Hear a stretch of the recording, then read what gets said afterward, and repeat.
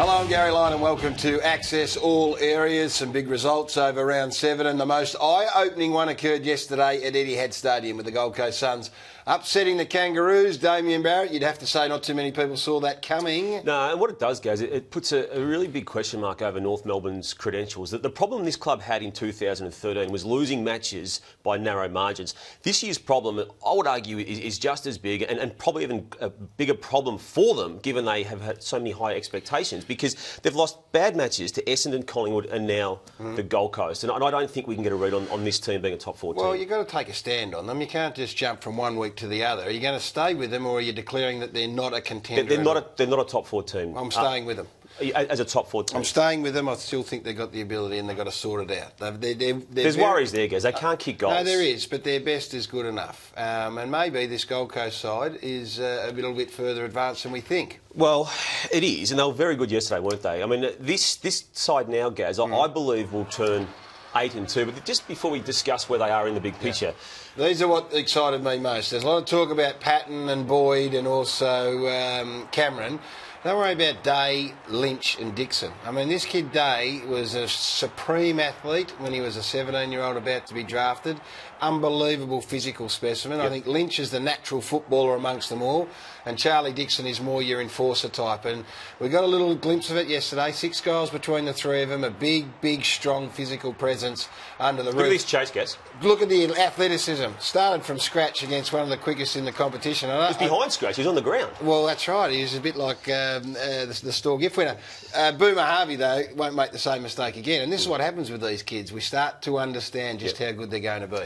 Gaz, they are now 5-2. I reckon they're going to be 8-2. What? By round 10, or 10 completed matches, round 11, they'll be 8-2, and they'll be entrenched in the top 4. They're not going to miss the 8 now, Gaz. They might. I'm holding. Just cool your jets. No. They're in the 8. Cool your jets. They've won 4 games against 6 of the bottom sides in the competition. They've been gifted the draw from heaven. Exactly. They play St Kilda, Western Bulldogs, Adelaide in the next 3 weeks. Perhaps could win those. I think you're reinforcing my point. I am. But then the test will come, Warrior. Then we'll find out whether they can sustain it through the course of the year. But their test is going to come when they've already got 12 wins, Gaz. Well, it may. You can lock 12 wins in for this team already. No, don't lock them in. You locked in North Melbourne against the Gold Coast yesterday and you've come up with egg on your face. So don't get too far ahead of yourself, Damo. That's your issue. Because you would have locked in Adelaide against Melbourne, wouldn't you? I did do that. Well, there, you're arguing against yourself. There's been some horrible things written about Chris Dawes over the past couple of years, written and said, because he came to Melbourne on a big contract and physically wasn't able to get out there and play. So to see him have the presence yesterday was fantastic. And 3 weeks ago, everyone was saying what a disgraceful decision Melbourne made by getting not getting Josh Kelly. And Dom Tyson and Christian Salem bobbed up. And Tyson had 29 touches. Salem's been good the last 2 weeks. So you've got to be a bit patient with these boys. You throw that first name we just showed there, Gaz, Chris Dawes, with the next guy we want to show you now too, Jack Viney. It's no coincidence that these 2 players being in the team has resulted in Melbourne winning its 2 matches to this point. Well, you got to wonder, don't you? St Kilda was just one way or the other in the first round. If they had the presence of the forward, but Viney is a leader, and we've said many times he's just got Selwood qualities. He's tough. He's in and under. Look at it. He's just a fierce competitor. And to get some continuity into his foot, he's been great. And this other boy we're about to show, Jay Kennedy Harris, I mean, he was obviously highly rated as an under-18. I think he was the captain of the Vic Metro side, but got some tricks, Damo. I was surprised at him. I mean, this goal here, Gaz, I mean, it's an exquisitely talented footballer. I mean, can he sustain it for the duration of 23 Well, minutes? he's only a young man, so he's going to get better and better with more experience. So, look, from a Melbourne point of view, you've got some experience at the top end coming back, and all of a sudden you've got some 19 and 20-year-old kids that look like they can really play. So that is good news. Hey, Dale Thomas has now got a really big problem for the rest of this year, Gaz. This is back to Friday night, his first chance to impact this game, and look what he does. And it's not... Well, it's hard to... Don't make excuses for that. I mean, that's just a $700,000 footballer shanking a ball that you'd see at a suburban ground.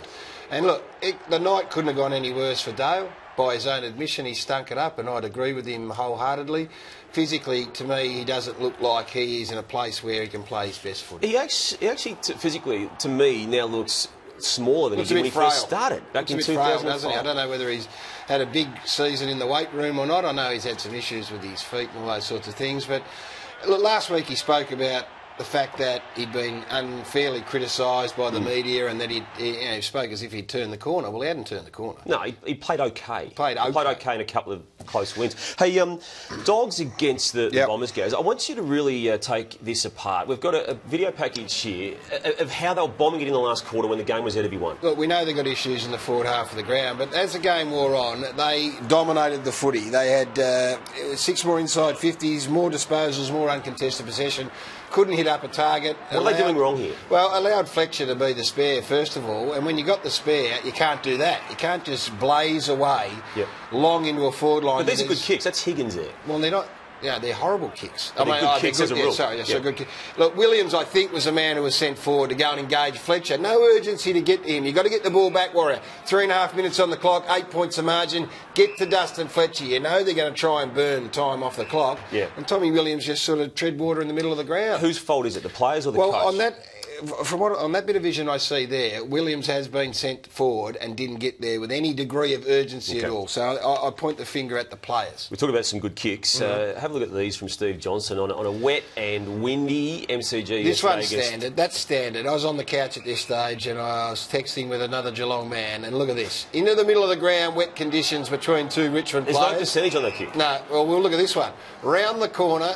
Again, into the middle of 2 Richmond players. He had 13 in the first quarter. I call him a ball pig, Stevie Johnson. He just gets an appetite for the footy, and he was at his absolute best in the first quarter. Joel Selwood wasn't at his best. Well, in the last quarter he got it done, but Damo, there's an argument to be said that he shouldn't have been out there. Guess he should not have been out there. And how can Brett Deledio look at him there with blood on his face in one instance there, and then watch this happen? This is a crucial goal, guys. This effectively wins the game for the Cats, given they win by less than a kick.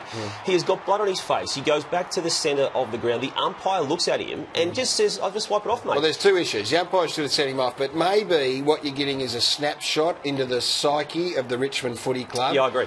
And the ruthlessness is not there, because you do whatever it takes to win a game. You get that guy off the ground. And if I think it was Reece Conker that was sitting there, should have been screaming at the umpire and just pointing it out, saying, get him off, get him off, get him off. It's nothing about Joel. It's not being derogatory. You do whatever it takes to win. Maybe you got a little insight into the psyche of that group. Not ruthless enough. Well, umpires probably should have sent, or they should have sent Joel Selwood off, but they got some really bad decisions on the weekend on this sliding rule. When you fundamentally change a rule like the sliding rule, which I agree with in principle, let's have a look at this again. That's paid against Cochin, right? So maybe you can argue there's a trip. That's probably a trip, though, that one. But this one is just disgraceful. That's paid 2 rants. That is Motlop's free every day. So I think that's just a bad decision. Well, it's a shocking decision. You can decision. live with a bad decision. You can't do that. The rules say you can't do that now. No, you can't. And then you got this one coming up here against blitz halves. I mean, that's the reason it was brought in. Yeah. That right there is the reason it was brought in. And nothing's done on that one? I need you to go upstairs and see Wayne Campbell and get an out-and-out definition, because when you change a rule fundamentally, like they have, you have to get it right. Well, I don't need to go upstairs. They know they're wrong. But well, you are going upstairs, because I said 2 weeks ago that I think you should be the champion of the boundary umpires. I think that's your area. Now, you need to go and talk to this bloke. I do, don't I? Chris Mayne. What's he doing? Sitting there watching the game. And, that could have been an ACL or a PCL. He could. So, Damo, you're the unofficial ambassador for boundary umpires. So go sort out. Now, listen. I also want to go up and talk about the fixture too. Well, we've got 6 games of footy this weekend, Damo. We've got no momentum into the season, regardless of what people say. There were still horrible games on the weekend. 2 goals and a half, 2 goals and 3 quarters, 145-point smashings. And now this weekend, when we want a good fix of footy, what's going to happen? Well, I know it's a national game, but from a Melbourne perspective, there is one game on the weekend. It's on Saturday night. It's Melbourne versus Western Bulldogs. Game. No, it's not. To Breast Cancer Network of Australia field of... Sorry, I had forgotten that aspect of it. But in terms of the football being played, there is one game. The next game in Melbourne is a Monday night game, St Kilda Carlton. There's no momentum in this season with the staggered first-round start, the Queen's birthday, the Anzac Day. There's no momentum in this season, and it's going to be stopped again. I'm with you on this one. So the season's spluttering, I think, and right now we're going to come to a weekend of footy and we're going to twiddle our thumbs and maybe you're going to find something else to have a look at. So there's a concern. Damien, you've been good. We thank you for once again joining us on Access All Areas. We'll be back next Monday. Have a good week. Goodbye.